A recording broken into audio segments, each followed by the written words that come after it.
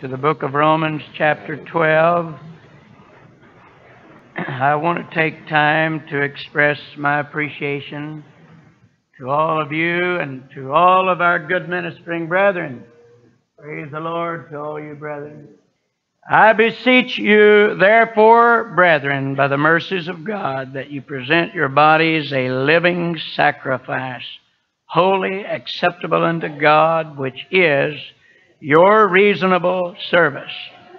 And be not conformed to this world, but be ye transformed by the renewing of your mind, that you may prove what is that good and acceptable and perfect will of God. You may be seated.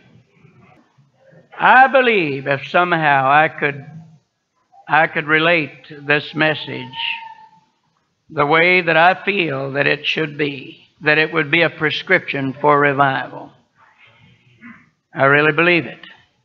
And so maybe that's the title I'll use here tonight. Prescription for revival is just simply this: striving to please God. Amen. Now, one translation says a living sacrifice which is pleasing to the Lord. I have striven all my life to please others. I've heard different kinds of preachers and different things, and I wanted to please. I just wanted to please people. But I woke up to the fact that there is really only one that we'd better strive to please, and that's God. And if somehow we can please God, everything else will turn out all right.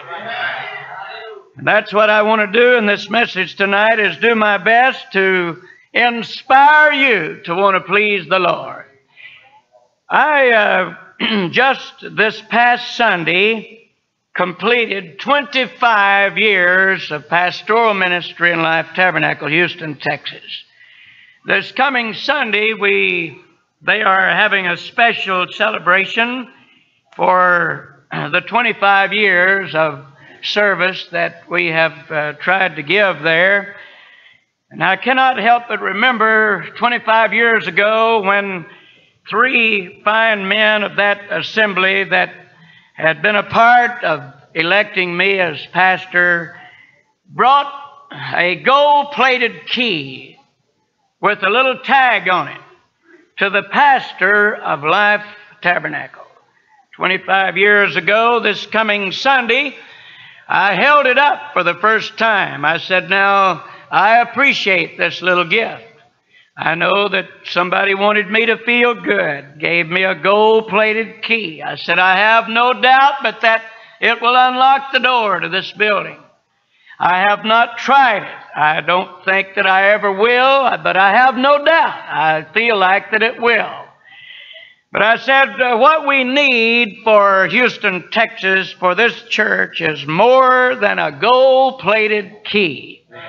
We've got to find the key of revival that will unlock the door, unlock the heart of God, that would bring men and women to a knowledge of this glorious truth that we love and hold so dearly in our hearts. I'm happy that I could stand here tonight and tell you that God has helped us. I don't claim that we are highly successful, but I do know that God has blessed our efforts and that we have a great people there that love God and that have worked so faithfully. And I told them, I said, I'm sort of sensitive to spirits. And I said, I just sort of feel like that everybody here still loves me and wants me to be their pastor. I said, in fact, if we took a vote of confidence today to see if you wanted me, I know it would be 100%. I said, however, I'm not going to let you do that.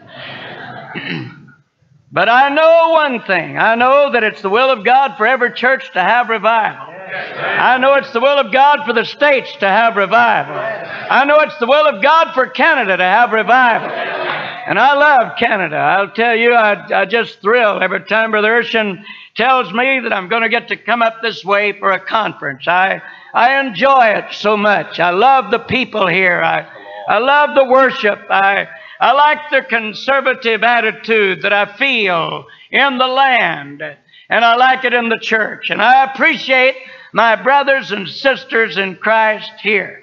What we need more than anything else in this world is an old-fashioned Holy Ghost revival. The best prescription I have is just live to please God, and somewhere down the line, it will happen.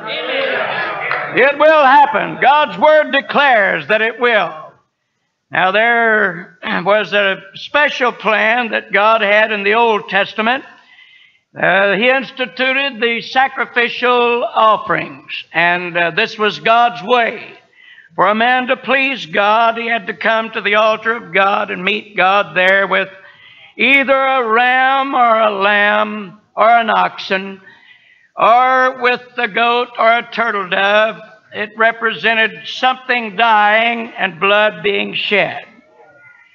And furthermore, the requirement was not just an oxen or just a lamb or a ram or a sheep. It was the very best of the flock that you have. Amen. Don't bring any scraggly old creature to my altar and expect me to accept it and be pleased. It's got to be something special.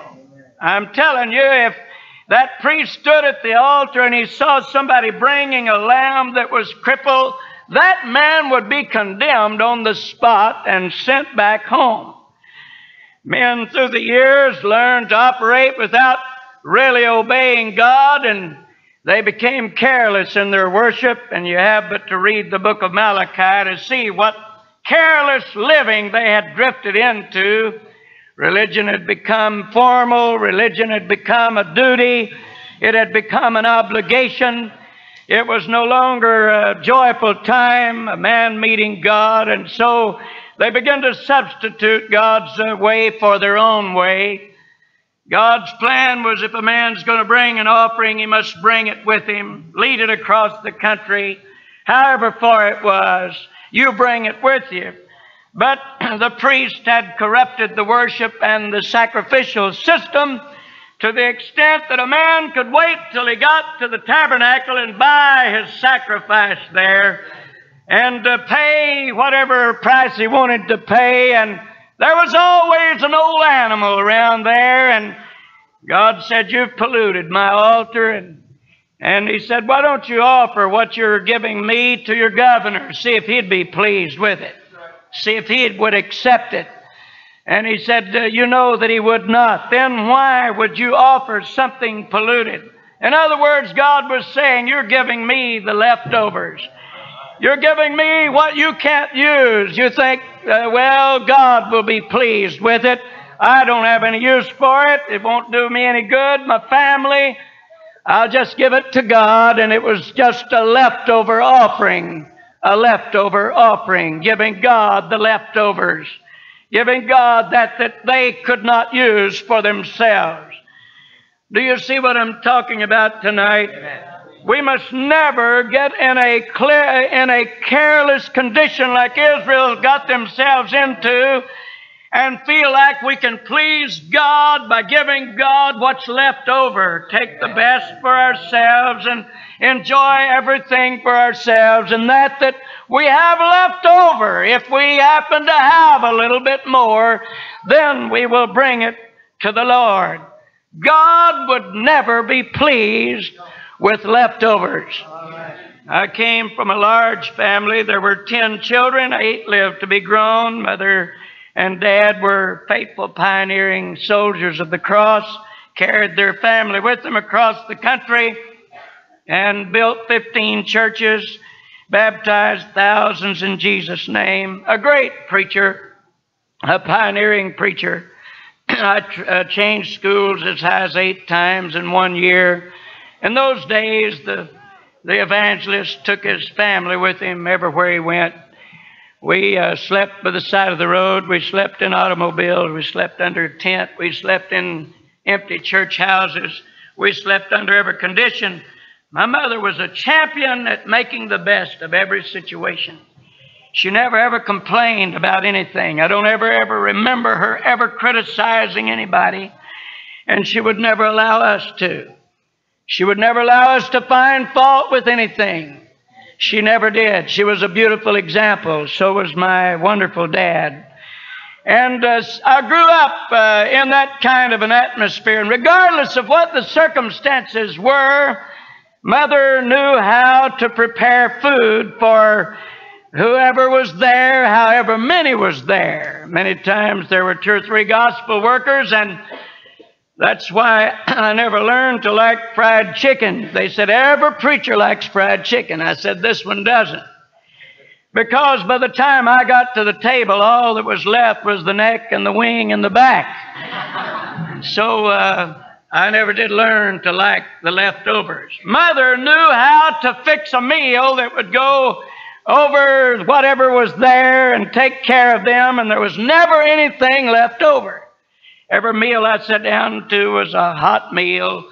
Whatever it was, if it was just cornbread and beans, we ate everything that was set before us, and I never did learn to like leftovers.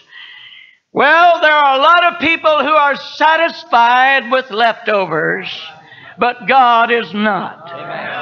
And if ever a time in our lives we should strive to please God and give Him our very best, I contend it is the very hour in which we live right now.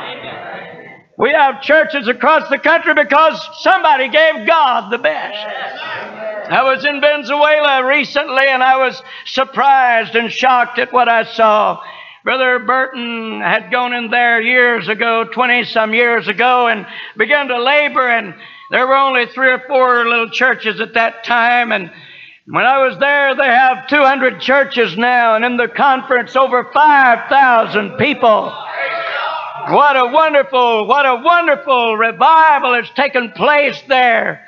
Brother Burton's a tall, dignified, low-keyed type person, and you'd think, well, there wouldn't be much of a revival come from an individual like that, but God doesn't look like we look. He doesn't see like we see. He knows how to work through a heart that is perfect toward Him, and He knows how to make a perfect heart.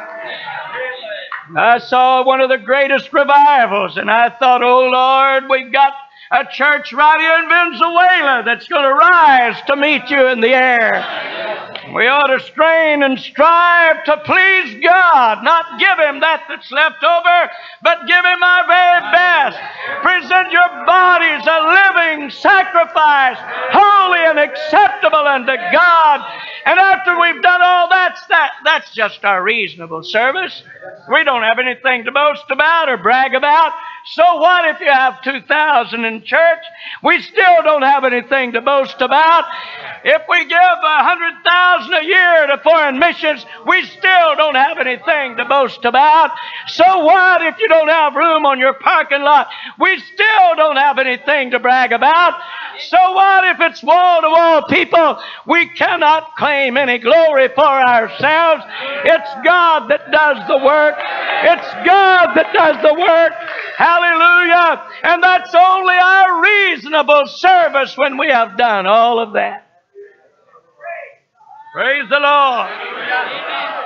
It was when that little widow woman gave that last handful of meal that revival came to Israel, because she fed a prophet that went upon the top of Mount Carmel that was able to cause fire to come down from heaven and turn the hearts of God's people back in another direction.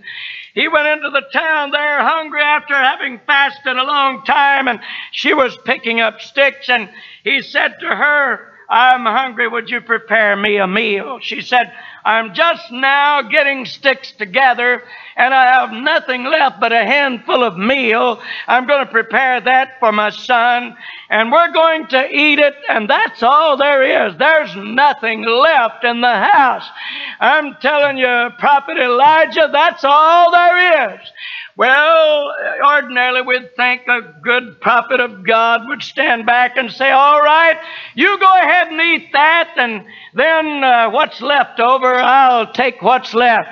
But he said, I want you to go and prepare that cake and bring it to me. And he sat there and ate it in front of that widow woman and her son. And when he got through eating, he said, "Now I want you to prepare for yourself and your boy." She said, "Oh, Prophet Elijah, it's all gone. I just scraped the bottom of the barrel. I turned it upside down and I patted it on the sides and on the bottom, and I made sure I got it all." He said, "You go look again." Amen. And when she went and looked again, lo, there was another handful of meal.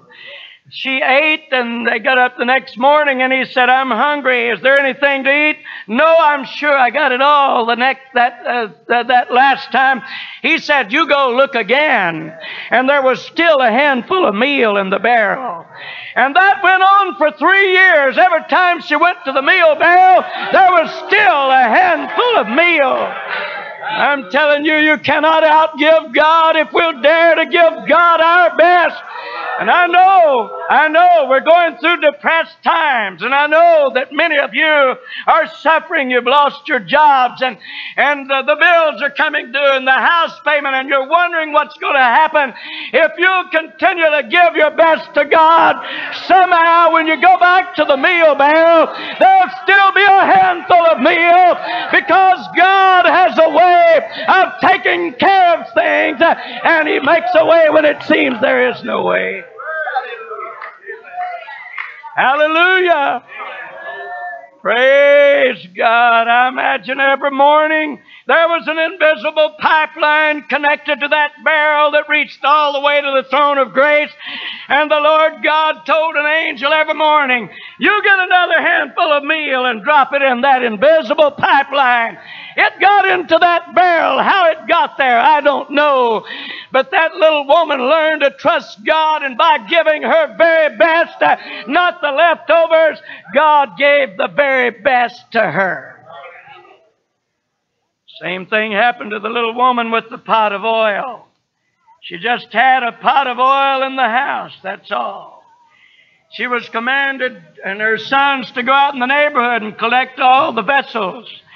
Got in the house and shut the door, and Elisha said, "Start pouring out now." She started pouring from that one little pot of oil. God allowed it to fill 2 pots and 3 pots and 4 vessels and 10 vessels and 20 vessels, however many was in the house. And when finally the last vessel was full, God said, "That's enough," and the oil stayed. But the need was supplied. I'm here to tell you tonight that if we be willing, like those 2 little widow women, to give our best to God, God will give His best to us. It was when the woman broke the alabaster box of ointment that represented 1 full year's of wages that the whole house was full of a sweet odor, and God was pleased.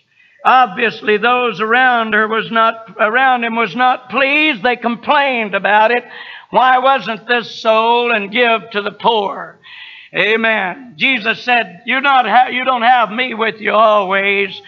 Be willing as long as I'm in your presence to give me everything that you have.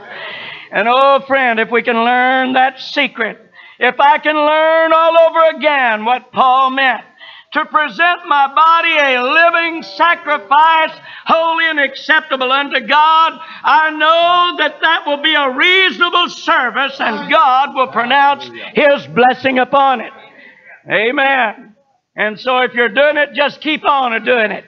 If you want revival, just keep on doing it. Strive to please God.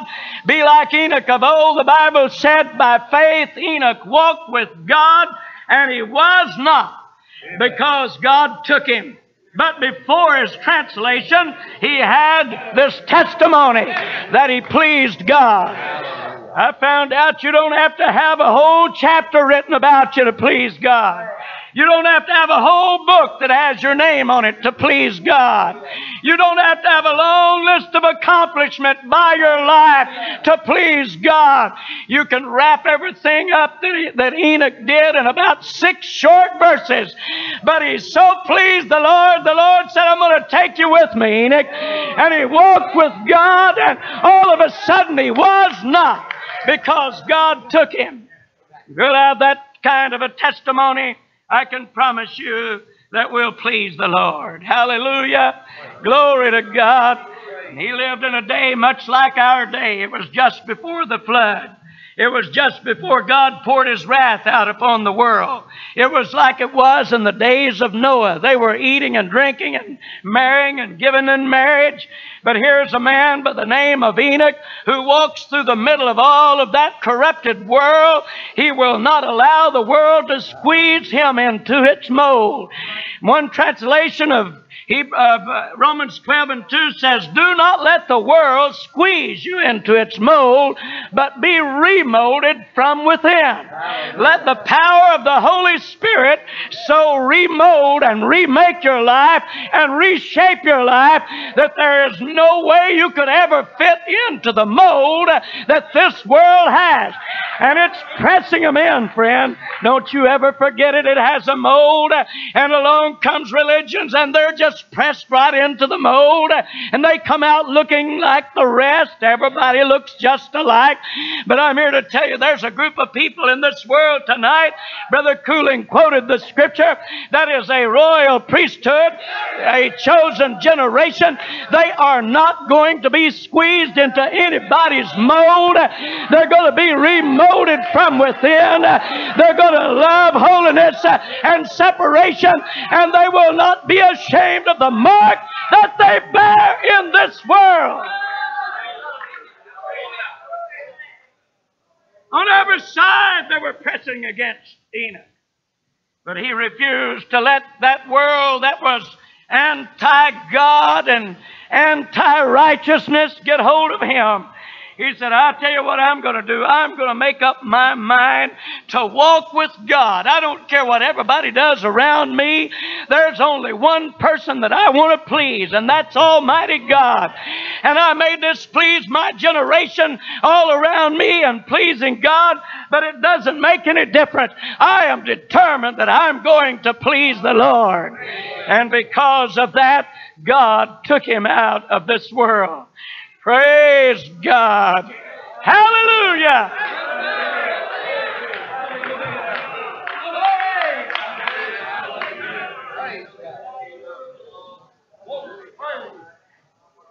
For behold, I am the Lord, and I dwell in the midst of my people, a people who love me, and a people who serve me with joy and gladness. And I say unto my people this night, do not be ashamed, do not be downcast, but look up and rejoice. Look up and believe the Lord your God, for I am the Lord in the midst of my people. Rejoice in the Lord. Let's praise the Lord.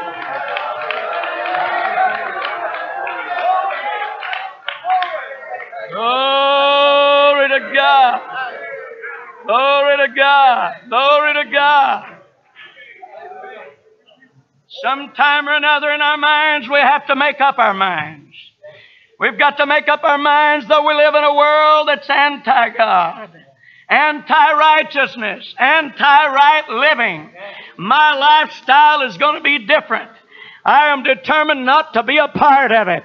And the pressure of the world and charismatics and everything else says, be a part, be a part, be a part, be a part.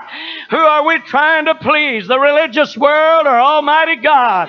We'd better strive to please God. And if somehow we can please Him, I can promise you that everything's going to turn out all right. And we're going to be a part of revival, a revival of the name of Jesus in these last days, if you please.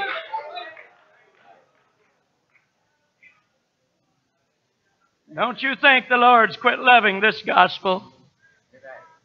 Paul loved it, and he protected the church against himself. He really did. He said, if I come back preaching something else to you than that message I delivered to you, or if an angel comes, let him be accursed. Amen. He said, I better not come back trying to preach anything else. I'm glad that United Pentecostal Church still preaches this gospel. I'm glad that we still love it. Amen. I know that it still takes repentance. Water baptism in Jesus' name. That name that's greater than all the powers of darkness. That name that's above every name. That at the name of Jesus every knee shall bow. Every tongue shall confess that Jesus Christ is Lord. It still takes that name, and it still takes that miraculous infilling of the baptism of the Holy Ghost with the evidence of speaking with other tongues as the Spirit of God gives the utterance. That's still the message of salvation. And after that, walking uprightly, working righteousness, speaking the truth in your heart, backbiting not with your lips, not taking up a reproach against a neighbor. Amen.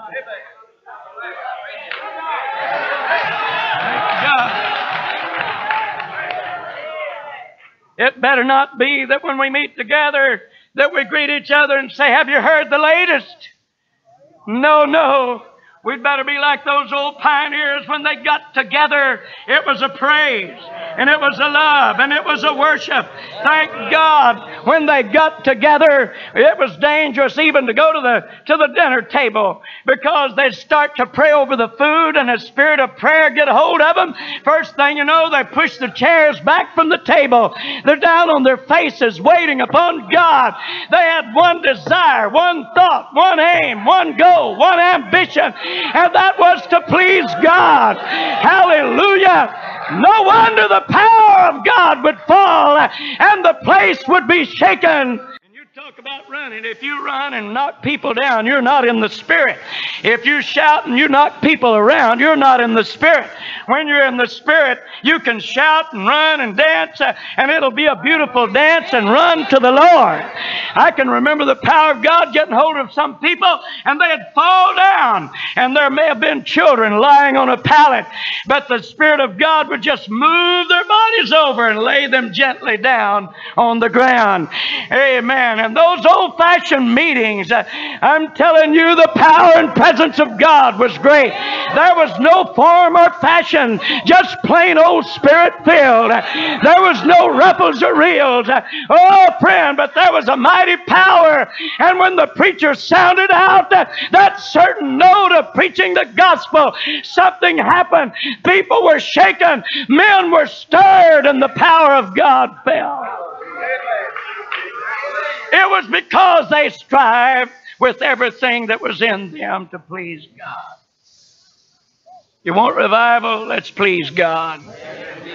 Quit trying to please everybody around you and start trying to please God. Amen.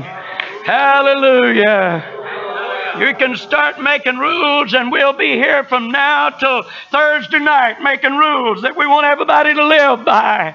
But I'm here to declare unto you, we're here tonight not to make rules, but we're here to strive to please God. If somehow our lives can be complete and we can please Him, that's the most important thing. Then revival will sweep this country from one coast to the other. The old prophet Hosea, 10th chapter, verse 12, says, "Sow to yourselves in righteousness, reap in mercy.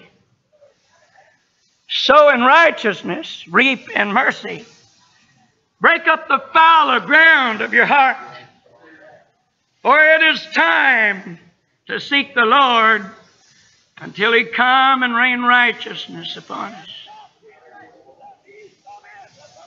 Hosea was talking to a nation of farmers. They knew what the ground was. They knew when it was fallow. Fallow ground was ground that had been broken in times past. But it's lying fallow now. It hadn't been broken in a long time. The rain had fallen upon it. The thorns and the thistles were growing. Land that one time produced great results. Vegetation, a lot of good things. Now it's fallow ground. And the writer, the prophet said, "Don't you know, Israel, that it's time to break up that fallow ground?" But he said, "I don't want to be disturbed. I can stand here tonight and say truthfully to all of you that I have never heard a message in my life that ever made me mad or angry. I thank God for my love for the Word of God. Amen. I've never heard a message that I went away and criticized and found fault with, because I love the Word of God. I've heard a lot of messages that made me feel awfully uncomfortable. I've heard some that made me want to pray. I've heard some that made me want to crawl on my hands and knees to get to an altar. But I've never heard any that made me angry, because I love the Word of God. If somebody will just preach to me, I'll be better. If somebody will just open this book and tell me something and break up this old fallow ground, I know that I'll be the preacher that I need to be. A lot of times I have to put a sign on my door and on my office, "Do not disturb," because I need some time alone with God. And I know that there are times that people would like to get to me, but I also know if I'm going to hear from the Lord, I have to withdraw from everything and not be disturbed. But if we're not careful, we'll hang a sign around our necks and we'll have "Do not disturb." I like me like I am. Don't tell me anything else that I need to do. Don't disturb me. I've got my church and I'm fat and satisfied and I don't need anything else. The truth of the matter is we need a whole lot of things. Poor and wretched and miserable and blind and naked. We need somebody to disturb us. Don't have the attitude that I don't want anybody to disturb me. Don't preach something that will disturb me. Oh, yes, disturb me, please. Disturb me, please. Because if I can ever get this fallow ground broken here, I know that revival will come. I know that revival will come if somehow I can get so disturbed, and if you're too busy to pray, and if you're too formal to shout, and if you're too dignified to cry, it's a pretty good sign you need to be disturbed. You need somebody to shake you. You need somebody to awaken you. You need somebody to take you by the hand and say, "Come on, come on. We've got to go with God." Amen. Amen. Preach to me. Disturb me. I like it when I can feel like something's going to explode in me. I've been on the edge of my seat waiting for the altar call. I wanted to pray. I wanted to seek God. And the Bible said it is time to seek the Lord until. How long will it take? I don't know, until you please God. Seek the Lord until. Seek the Lord until we get out of our dignified state. Seek the Lord until we can love one another. Oh, if we could fill the baptistry in Sussex, and if we could every one of us be baptized in it all over again with the baptism of love for one another, and all the gossipers could get baptized, and all the complainers get baptized, and all the fault finders get baptized, and all the criticizers get baptized, I'm telling you, we'd be on our road to pleasing God, and the revival would come that would shake our lives, if you please. Hallelujah. Hallelujah. We need to seek God for reality. I'm sick and tired of, I guess, being sick and tired. I've said so much, I'm sick and tired. I'm just sick and tired of being sick and tired. I want reality. First of all, I want to be real. If ever a time in my life I want to be real, it is now. I could not stand here tonight and tell you that I had been a perfect person, not by a long shot. I have failed God. I've missed the mark. I feel like there's been times I've been a hypocrite. I have been a pretender. But you're looking at a preacher tonight that made up his mind a few weeks ago, I want to be real. I want to be genuine. I want to be one that God can count on. I want to be one that God is pleased with. I don't care what people think or say. I want the approval of God. I want His blessing more than anything else in the world.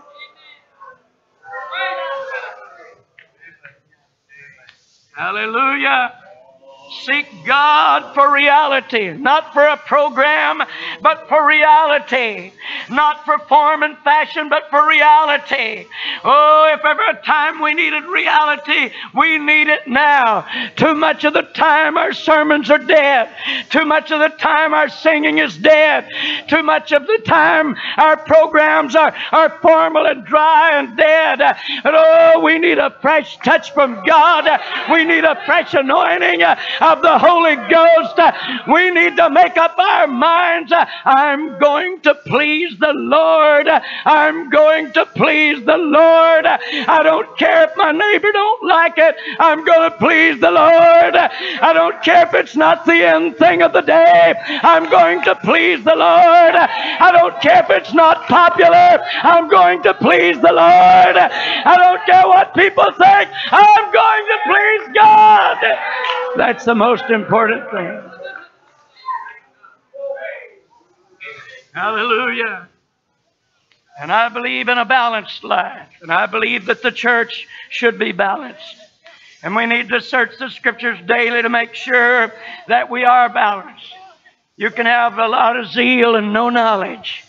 And you can also have a lot of knowledge and no zeal. Amen. It's beautiful when zeal and knowledge is well balanced. You talk about a church operating effectively when there's the proper amount of zeal and the proper amount of knowledge. Amen. You can have talent without character. I've seen some folks sing. They could tickle your ears while they were singing. But that's about all that it amounted to. I'm glad that God didn't choose by the foolishness of singing to save those that believe. Because there's been more jealousy over singing and music, I guess, than anything else. And that jealousy started with the master musician, Lucifer, the son of the morning, when he led that heavenly choir, and they were giving glory to God, and he thought he ought to be getting some of it. Jealousy was born in his heart. He was cast out of heaven. Ever since that time, there's been jealousy here and there. I like singing like I heard tonight, where you minister to the Lord. Praise God.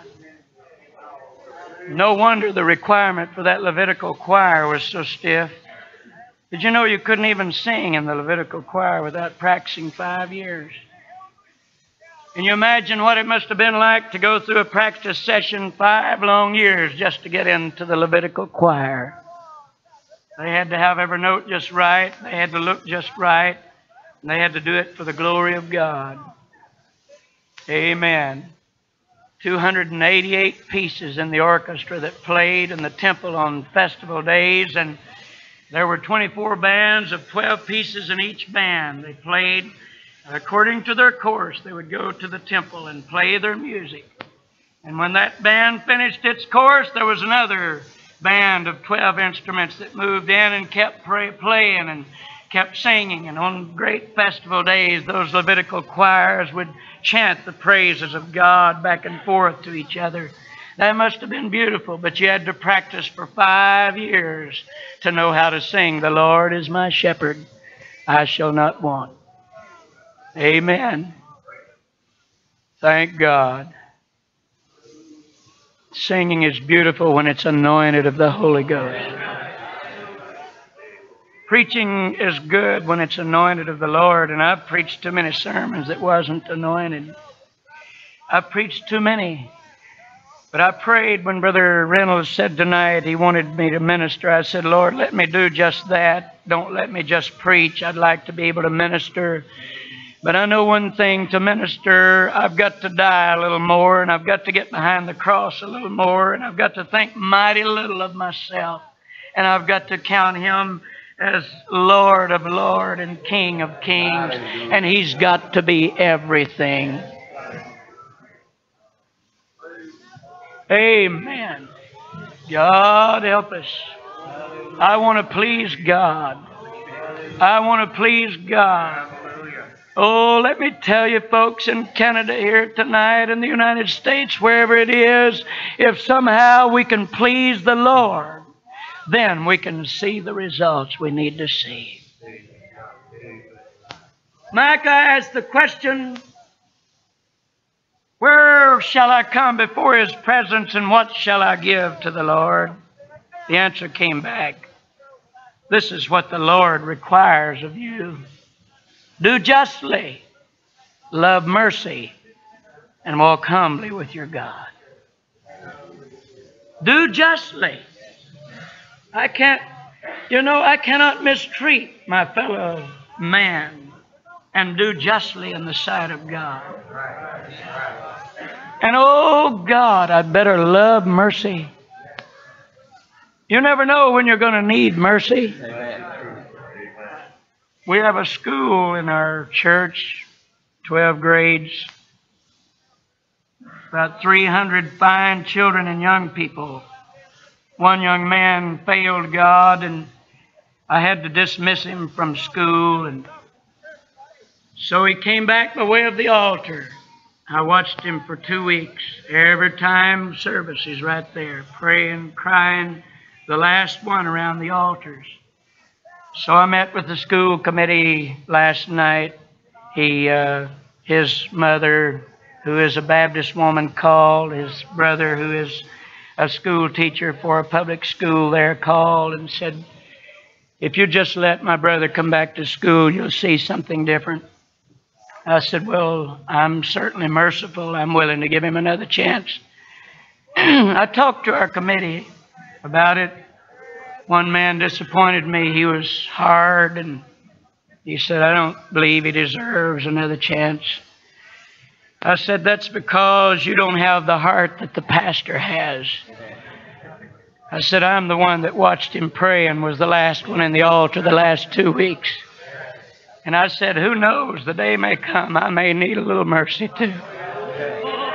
Hallelujah. Put my arm around that boy later last night, and I said, son, are you willing to do anything we require of you? He hugged my neck and said, Pastor, I'll do anything you tell me to do. Praise God. Love mercy. I want to please God by being merciful. Now, if you want to have a hard driving spirit, you go ahead. You help yourself. You push everybody out of your path that gets in front of you. You don't regard anything. And you be number one. And you go ahead through life like that. But I can promise you down the line somewhere, sometime, you're going to need some mercy. I'm glad we serve a merciful God. Where would we be tonight if He was not merciful? He had compassion on me. Touch my eyes, now I see. Heal my feet, now I walk in His way. Oh God, help me to show mercy. Help me to have a hand that can reach down to somebody.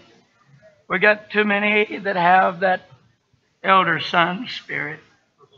When the prodigal son comes back home and a little attention is given, and he stands over to the side and says, nobody ever gave me that kind of attention. Nobody ever made over me. Look at everybody getting around him, making over him. Amen. Father said, son, don't you know everything that I have? It's always been yours. Why should I have to give you special attention? God doesn't have to give any of us any special attention. He doesn't owe us anything. God, help us to have mercy in our heart enough when we see a backslider coming down those aisles, we can weep all over again. We can say that son that was lost, he's finally found his way back home, and let it be a time of rejoicing. Oh God, give us mercy. Help us to show mercy to somebody that is in need. And then help us to walk humbly before our God. I don't have anything to boast about tonight. Nothing. All I ever knew as a boy growing up was sacrifice. That was the order of the day. Every dime my dad got, it went right back into the work of God. I've sat on the platform, and I played the banjo, and my feet wouldn't even touch the floor, and I'd hide my head behind that big old head of the banjo, and I would cry a lot of times when I'd see him give his last dollar. I didn't understand then that the heart of that man of God loved souls, and he loved the work of God more than he loved his own life. I feel embarrassed when I'm called on to preach on special occasions. I don't deserve it, and I'm not worthy of it. And that's not a false humility. I'm sincere when I say that. My dad never was called on to preach at a camp meeting or a convention. The last one before he died, we were traveling together, and we'd stopped along the road to get a bite to eat. I said, Dad, I wish you were preaching at this conference. He said, well, son, if they would call on me, I have a message. He said, I've always got a message. But he said, I've never been called on, and he said, it doesn't really matter. He said, I just hope the Lord will let me get smaller and smaller. He said, I know that I'm nothing. Here's a man that probably had baptized more than anybody that preached at the conference that year, or maybe more than all put together, and built more churches than all of them put together. But he said, I want the Lord to make me smaller and smaller. What does the Lord require of thee? Do justly. Love mercy. Walk humbly. Walk humbly. We have nothing to boast ourselves about tonight. We're just a humble people. God laid his hand upon us. We would have never known each other had it not been for the love of God. I appreciate my brethren here on the platform. I would have never known any of you brethren had it not been for the love of God. Because God loved me. Now my love reaches out to you. Hallelujah. Praise God. Let's be that humble people in this last day that God wants us to be. Worship the Lord with me. Praise God. Hallelujah. Bless your worthy name, Lord. Help us to do thy will, oh God. Talk to our hearts tonight. In Jesus' name. In Jesus' name. In Jesus' name. Would you stand with me, please? If you're satisfied with yourself and you don't want anybody disturbing you, then perhaps we will never please God the way we need or never have the revival. But if somehow in our hearts we're not satisfied with ourselves and we're praying, oh God, make me what I ought to be. Make me and give me that perfect heart. I feel like revival, the seed of revival will be born right here in this convention. And we'll hear results in the years to come. I did not call you because you were great. I called you because you were hungry, and I saw a heart that was reaching, and a heart that was hungry for more. And I am the same God that called you in the beginning, and I call you this very night. I call you again to humble yourself under the mighty hand of the Almighty God. and He will exalt you in due season. Humble yourselves before your Maker. Yield yourself and humble yourself to one another. The Lord thy God will be pleased with your humility. Praise God. Praise God. Let's feel after the Lord a little bit. Let's feel after Him. He's not far from us.